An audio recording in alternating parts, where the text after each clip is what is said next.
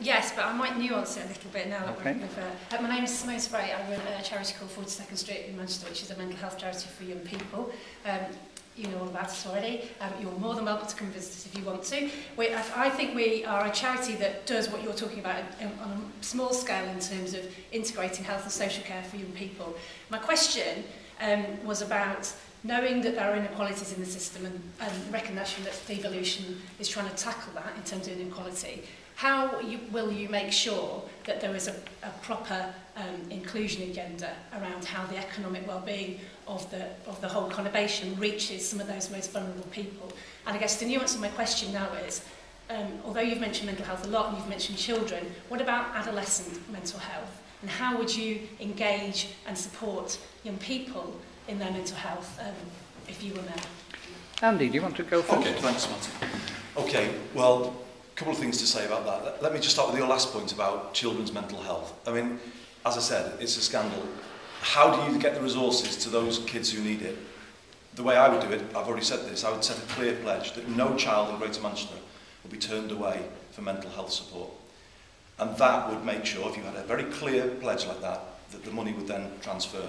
And people would say, well, how can you afford it? I would say, how can we not afford to do that, given what we know if you don't help young people deal with those issues at that age. But the broader point you're making is about you saying, how do we deal with those entrenched inequalities and get money where it's really needed? And here's the second policy. I would have a very huge focus on school readiness, because all of the evidence that we received as a government over many years, particularly the Marmot report, which was given to me towards the end of the last government, tells you, and Debbie Abrams has been a kind of absolutely leading advocate of this, if you invest in the first 1,000 days of life, that is the best investment that you can make. And if you seriously want to change the course of a life, that is where the money must go. And the measure for that is, of course, school readiness. You know, when kids arrive in reception class, are they ready to learn? Do they have the social skills to interact with the other kids? Can they look after themselves? Can they eat properly? All of those things. In my borough, a third of kids arrive at school not school ready. In parts of Greater Manchester, it's 70%.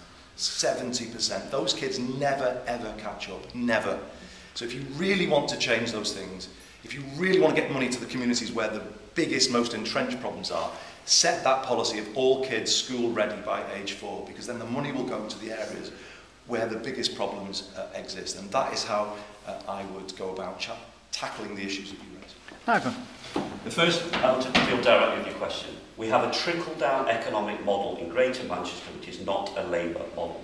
If you invest in the city centre and the buildings go up, then somehow you get social justice and all parts of Greater Manchester and the poorest and most vulnerable benefit. I am scandalised by what I have found. That is the model that we have. There is a disconnect between economic growth and social justice. Now, my focus on saying, I will define Greater Manchester being world class, not by the cranes in the sky, but people coming from all over the world to say we are reducing inequality here and this is how we're doing it. That changes the game overnight by saying that political leadership says the definition of being world class is reduction of inequality.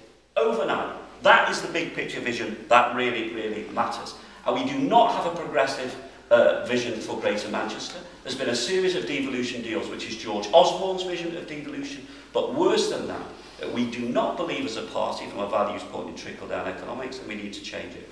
On the question of adolescence, we all know about self-harm.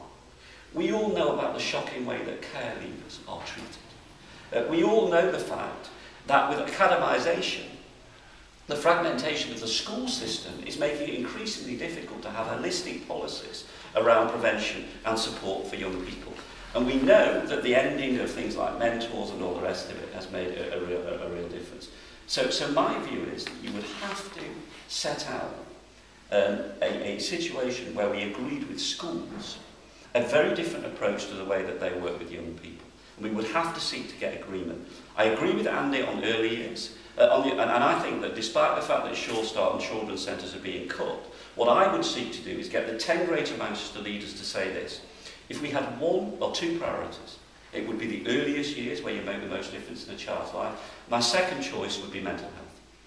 And to say that despite all of the financial pressures and all of the cuts, those should be our top two priorities. Because if we don't make them our priorities, we know they will continue to be the Cinderella service. And I'm fed up of hearing the term Cinderella service. How many times are we as Labour politicians going to sit around rooms talking about mental health and adolescent services being Cinderella? It's about time we did something about it. Tony. Thanks. Yeah, I am reminded actually, Simone, that 42nd Street was battling against Labour governments for resources as well as Conservative governments. And it's important we say that because actually you don't need the road to Damascus. You need to recognise that this was always something of real importance. Look, there are a number of things. Don't disagree with a lot of what Andy and Edmund both said. We've got something called the Greater Manchester Reform Board, which is bringing together all our public agencies, not simply health, local authorities across the whole gamut of things. Because if we're going to change the way we deliver, we've got to have people round the table at the strategic level to move through to the delivery systems. Actually, I'm not saying this because you're here. I didn't know that you would be here.